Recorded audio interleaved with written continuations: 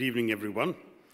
It is an absolute pleasure to join this evening's very impressive gathering with the luminaries on stage and for the opportunity to deliver the inaugural Dr. N.R. Madhava Menon lecture.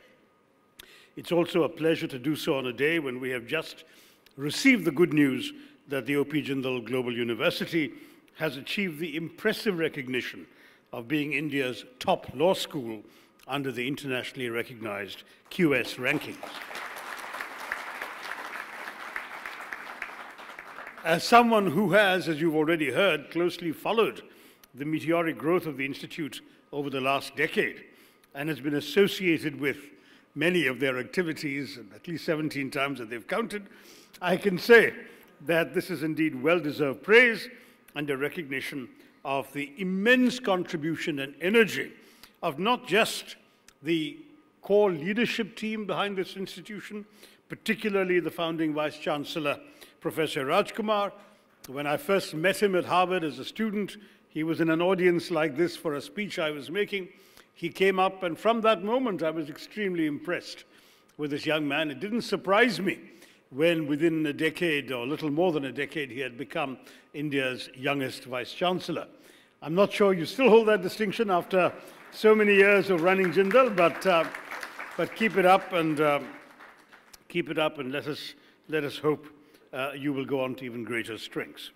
Of course, Raj will be the first to want to share this distinction and whatever praise I have given him with the impressive faculty, some of whom are represented on the stage, and the dynamic student body that has also helped the Institute to reach new heights. And of course, we are honored to be offering our respects to the late Dr. N.R. Madhava Menon, who is widely considered to be the father of modern legal education in our country, and with very good reason. His was the voice that guided and animated many of India's finest legal education establishments, whether it was my own alma mater, Delhi University, where he taught to the law faculty, or at AMU, where he found himself at the beginning of his career, or his leading role behind two of our foremost national law schools, the National Law School of India in Bangalore and the National University of Judicial Sciences in Kolkata. And as the Member of Parliament for Thiruvananthapuram, just taking stock of the sheer magnitude of the contribution made by this distinguished Trivandramite is both humbling and inspiring, and can only hope to be worthy of this great figure in this inaugural lecture dedicated to his memory.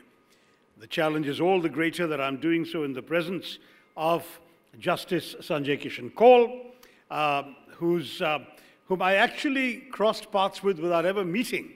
Many, many years ago, when he was a Delhi High Court judge, I received a copy of his landmark judgment in the M.F. Hussain case, which I was so impressed by that I devoted 2 newspaper columns to it.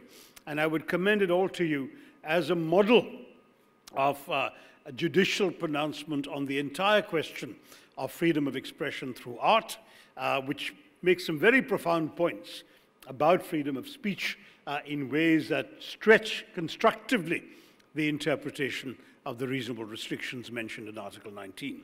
And to my mind, that judgment alone, he has done many, many other things, including in the Madras High Court and so on, but that judgment alone made him worthy of his subsequent elevation, I believe late in his distinguished career, to the Supreme Court of India. And it's a great honor to have you here, Justice Kaul, on this occasion. Now, the organizers have asked me to speak to you on law and the idea of India, and it's in many ways a fitting theme, given the current state of our nation. But what does the idea of India even mean? The phrase is actually Rabindranath Tagore's, and it is the idea of India is in some form or another arguably as old as antiquity itself, and numerous are the proofs for the aspirations of cultural unity that appear throughout the history of our civilization. I've written in my book, An Era of Darkness, that was mentioned a couple of minutes ago, about how the notion of Bharatvarsh in the Rig Veda, of a land stretching from the Himalayas to the seas, contained the original territorial idea of India, and how the travels of Adi Shankara at the cusp of the 10th century, establishing his mutts all over the country, and of course, his presence can be traced to Srinagar, to Dwarka, Srinagar in the north, Dwarka in the west, Puri in the east, Sringeri in the south, and as we all know, there are stories of his presence in Assam as well.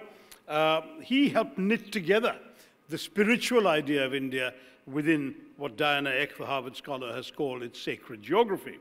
But lest some see this as a purely Hindu idea, one should not forget that Maulana Azad too has written of how Indian Muslims on the Hajj were all seen by their fellow Arab Muslims as Hindis, whether they were Pashtuns from the northwest or Tamils from the southeast. They were seen as coming from a recognizable, distinct civilizational unity, that of Hind. So the idea of India as one civilization inhabiting a coherent territorial space and a shared history is timeless. But the idea of India as a modern nation, based on a certain conception of human rights and citizenship, vigorously backed by due process of law and equality before law, is a relatively recent and strikingly modern idea.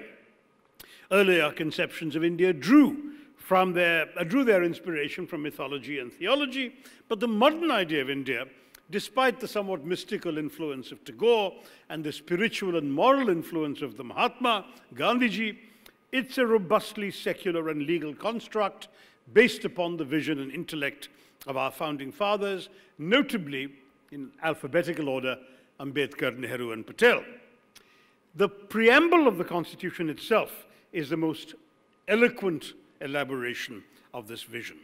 In its description of the defining traits of the Indian Republic, in its conception of justice, of liberty, of equality, and fraternity, it firmly proclaims that law will be the bedrock of the idea of India. To my mind, the role of constitutionalism in shaping the idea of India is the dominant strand in the broader story of the evolution and modernization of Indian society, especially over the last couple of centuries. Every society has an interdependent relation with the legal complex, and especially in our turbulent times, continuously and vociferously contested. It is through this interplay that communities become societies, societies become civilizations, and civilizations acquire a sense of national and historical character. It is no surprise then that while the ancient and medieval worlds largely celebrated kings and conquerors, since the age of the Enlightenment, many of the great people who changed the course of their nations and the world for good, and sometimes for the worse, have been lawyers. I just need to mention the name Dr. B.R. Ambedkar from his visiting card, M.A., Ph.D., MSc, DSc, barrister at law, LLD, to illustrate this point.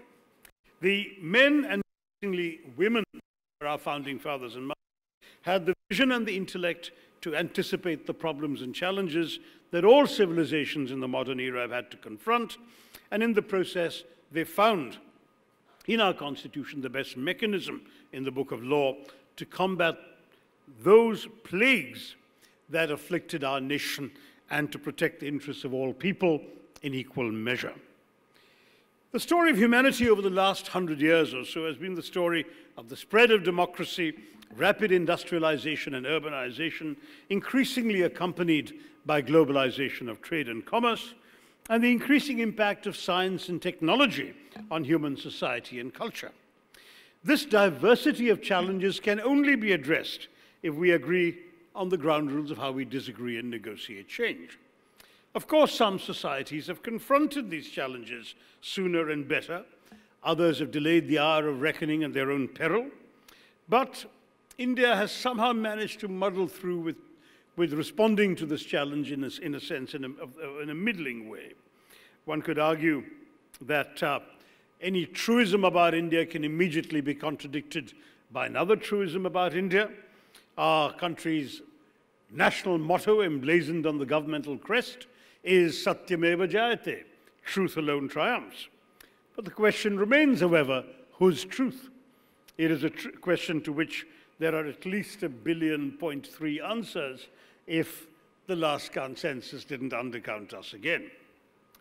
And so we really do have to understand that if we were to look at the way in which the Constitution were to be written, we could understand the logic of the British historian E.P. Thompson's wonderful utterance that India is perhaps the most important country for the future of the world. All the convergent influences of the world, he wrote, run through this society. There is not a thought that is being taught in the West or the East that is not active in some Indian mind. And I'm glad a Brit said that and not an Indian.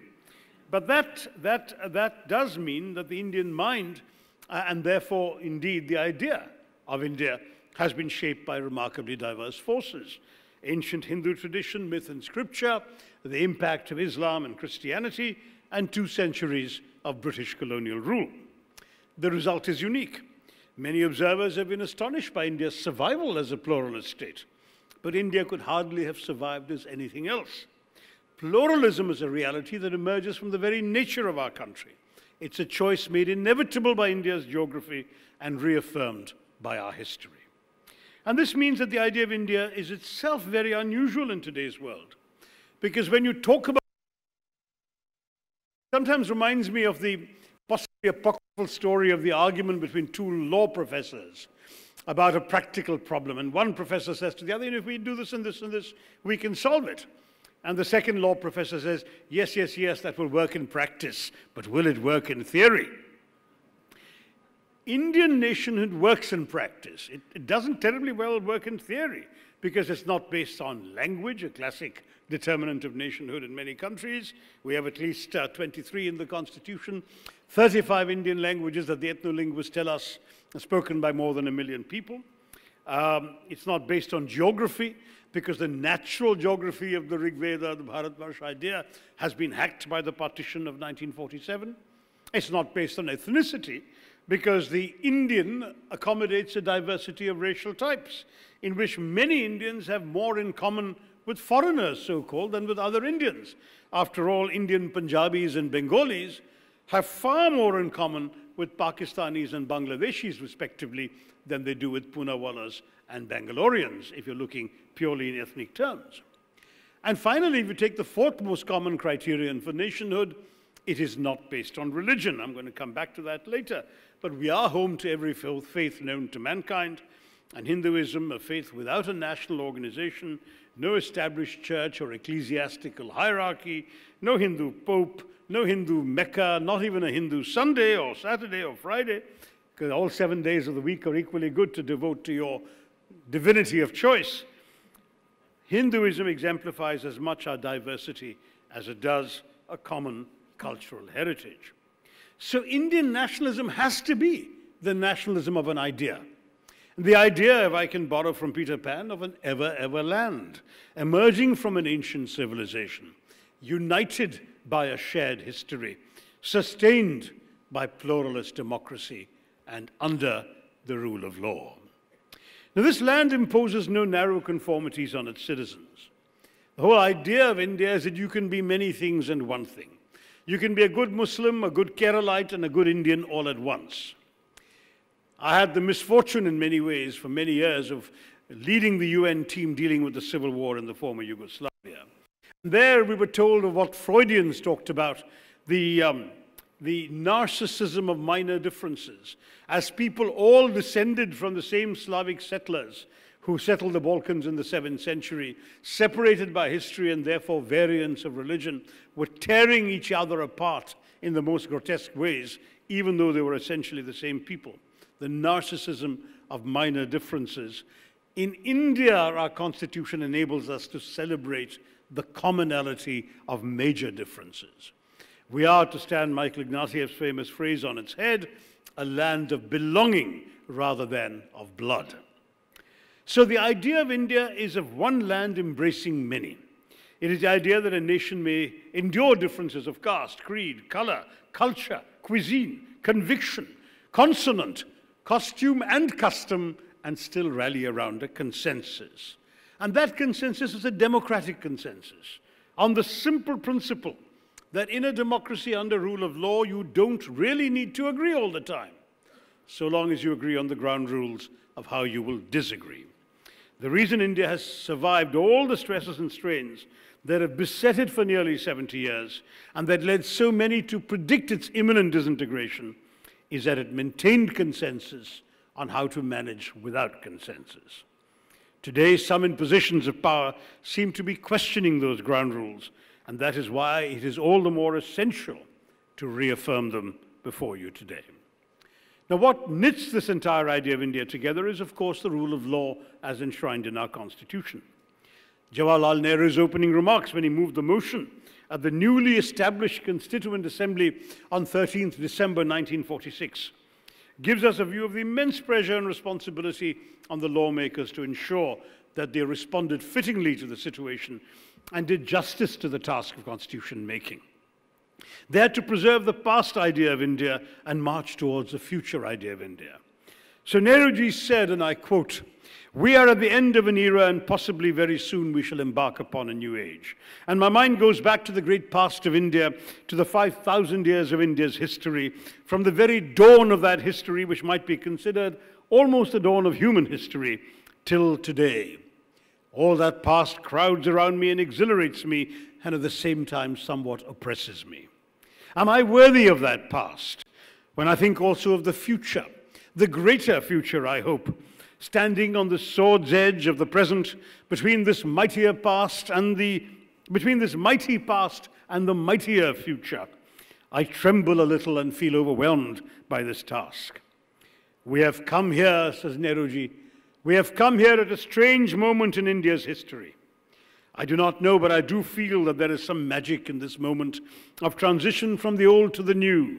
Something of that magic which one sees when the night turns into day. And even though the day may be a cloudy one, it is day after all. For when the clouds move away, we can see the sun later on. We are perhaps once again at a strange moment in India's history. But if we stay in the hope of those clouds moving away from the sun, we should also recall Dr. Ambedkar's concluding remarks to the same Constituent Assembly on 25 November 1949 in his famous Grammar of Anarchy speech. He informed the Assembly of the maladies of India and the ideal idea of India to be ensured by the rule of law. In a magisterial expression of India through the prism of politics, law, and social hierarchy, he said, quote, I'm quoting Dr. Ambedkar, "In politics we will be recognizing the principle of one man, one vote, and one vote, one value. In our social and economic life, we shall, by reasons of our social and economic structure, continue to deny the principle of one man, one value. How long shall we continue to live this life of contradictions?" Ambedkar's eloquent assault on discrimination and untouchability for the first time cogently expanded the idea of India to incorporate the nation's vast neglected underclass.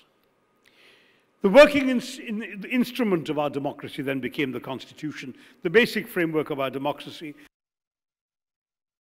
The three branches, the legislature, the executive, the judiciary. The Constitution defines their powers, delimits their jurisdictions, demarcates their responsibilities, and regulates their relationships with one another and with the people.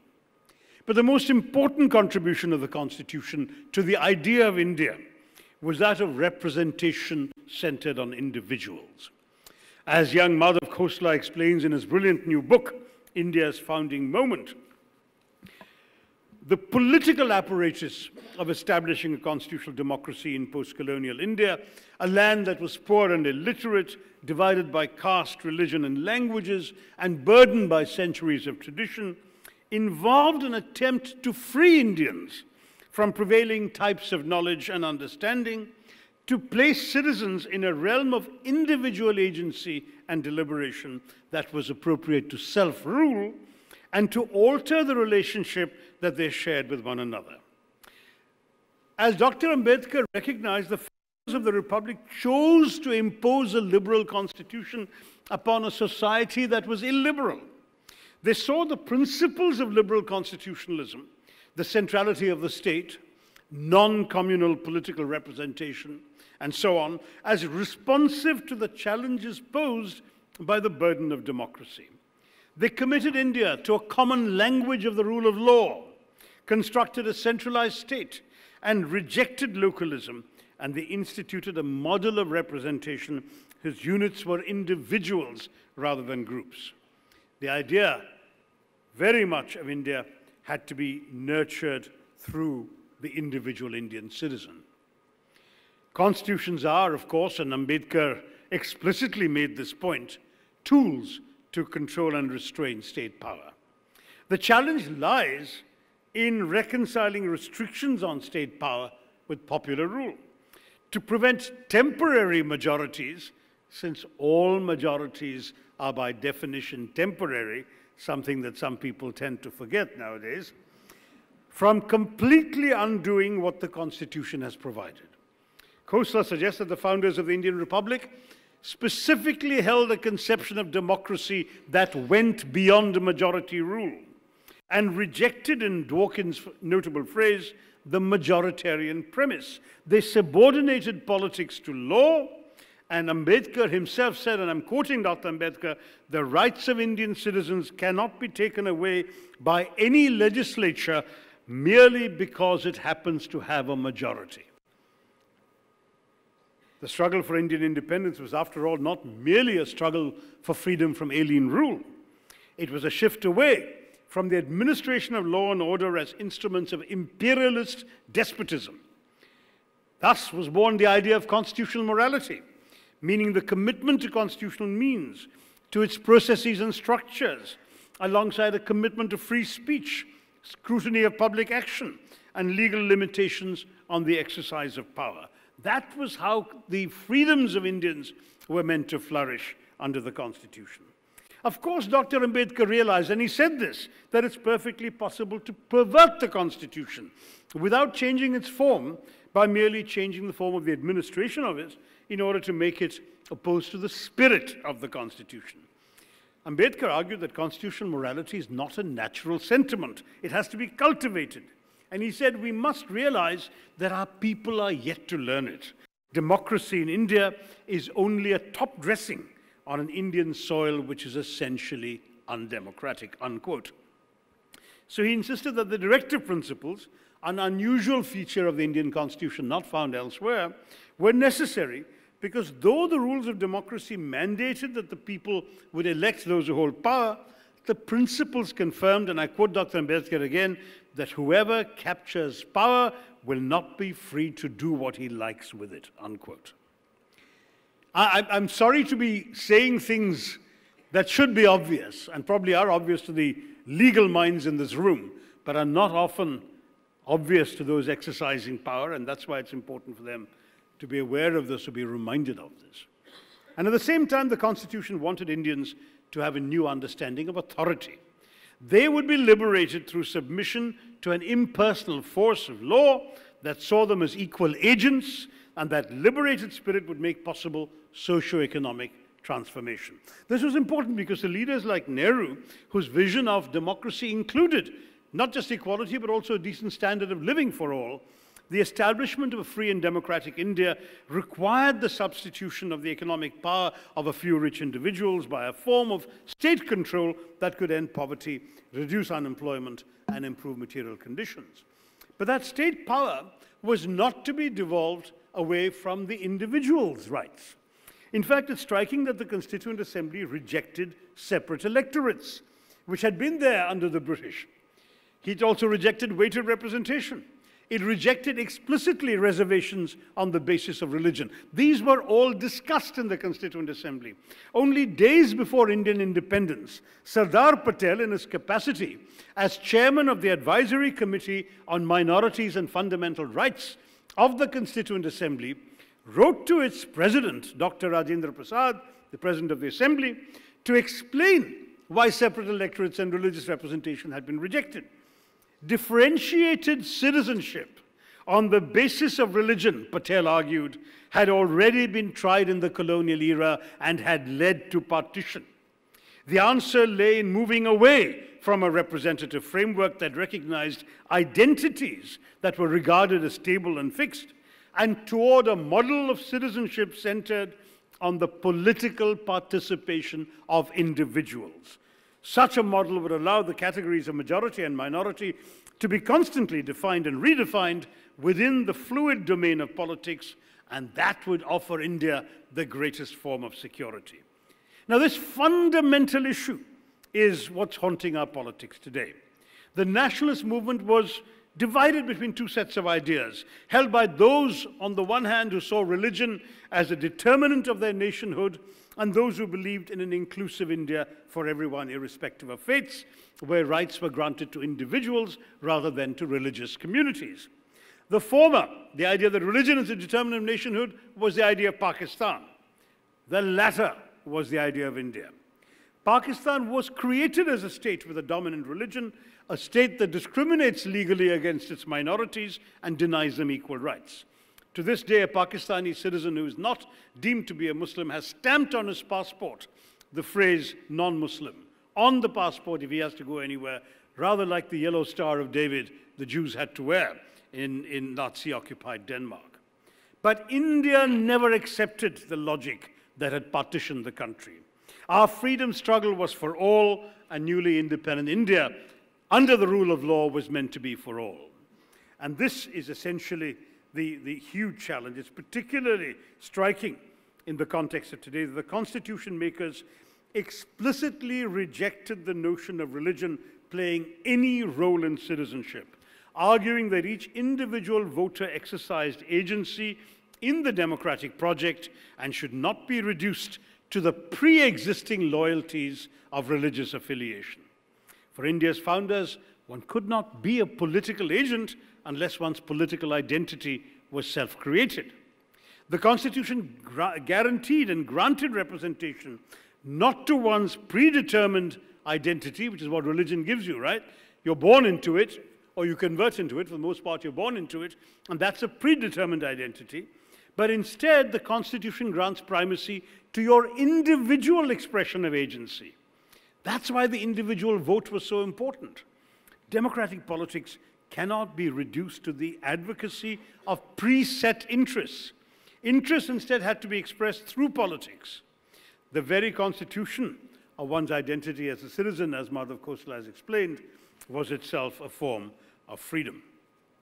And the adaptability of the Constitution to the ever-changing realities of national life has effectively made it an effective vehicle of social change in our country. The Parliament has in many ways facilitated this change. The Constitution was created as a self-generating and self-correcting entity, a living document that allowed for its own amendment to meet the changes of the times, subject, of course, as Justice Kaul will remind me, to the doctrine of the basic structure, which, of course, is an invention of the judiciary.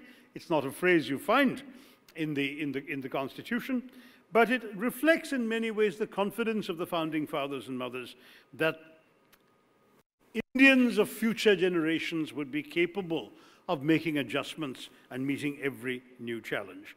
And that's why, of course, 100 amendments have been made since 1950 by the Parliament created inter alia for that purpose by the Constitution.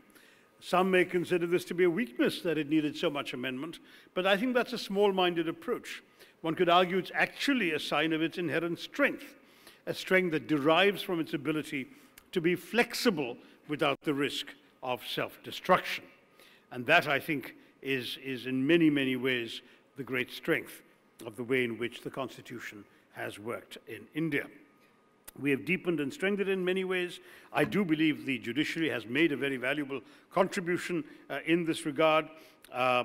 During the emergency, we had the 42nd Amendment, which also brought in the two words, socialist and secular, formally into the Constitution. And the argument can be made that the idea of India is inseparable from these words, though the words themselves did not need to be used because the ideas are embedded in the Constitution themselves. But because they're so fundamental, no subsequent government has chosen to undo them.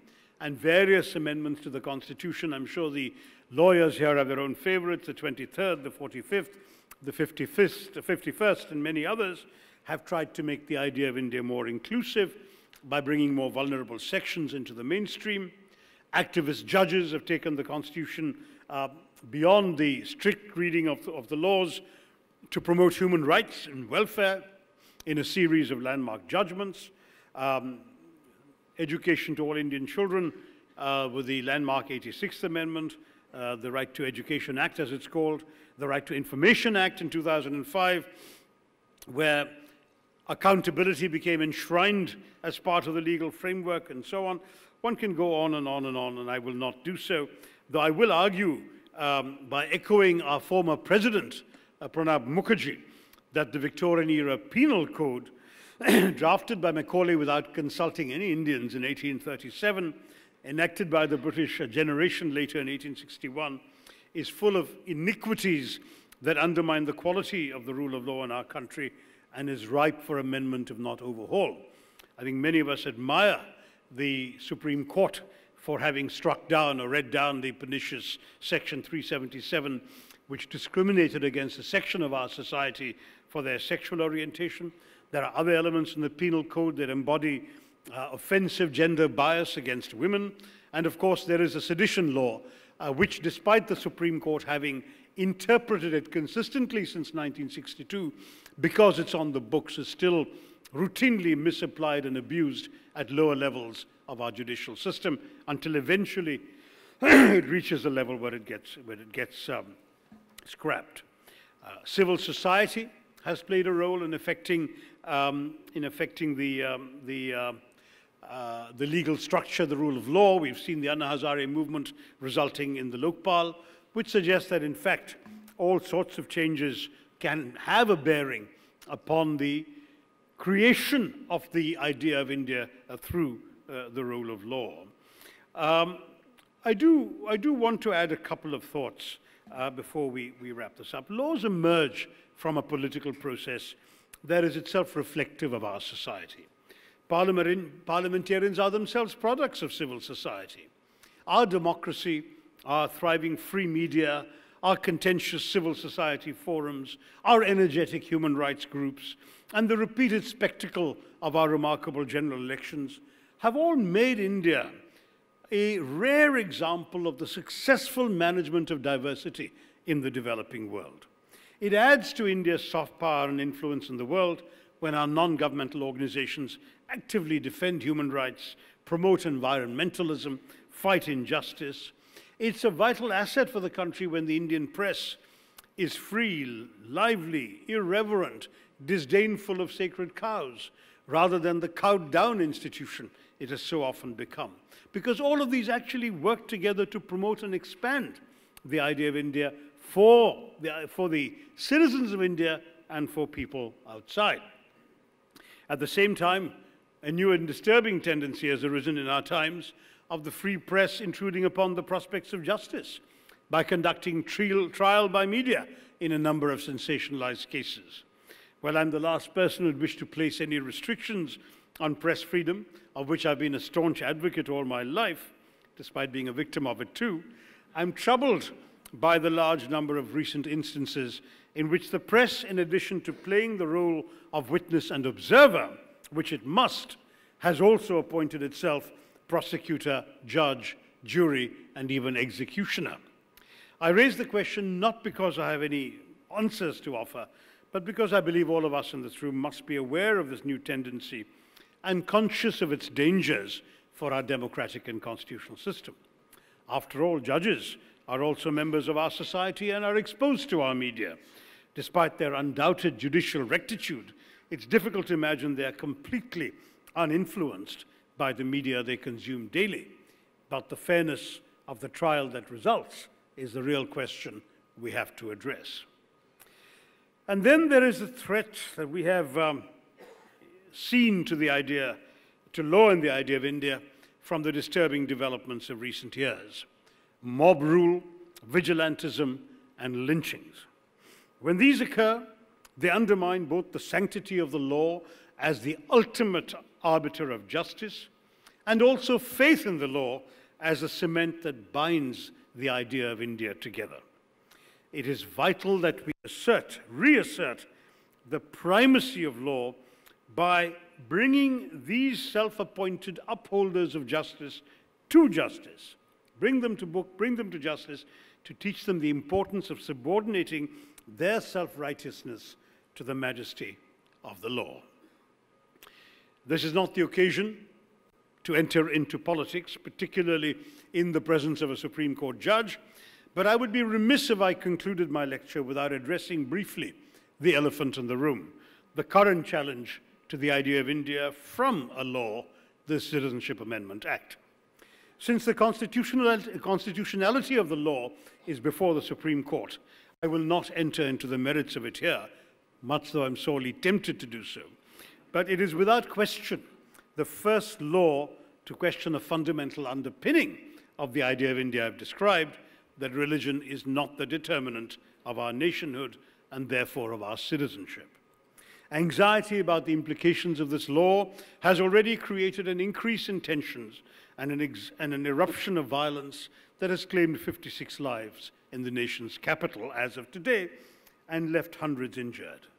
It has also injured the idea of India as an inclusive state which honors the equality of all and guarantees that the state will not practice religious discrimination between minorities and majorities.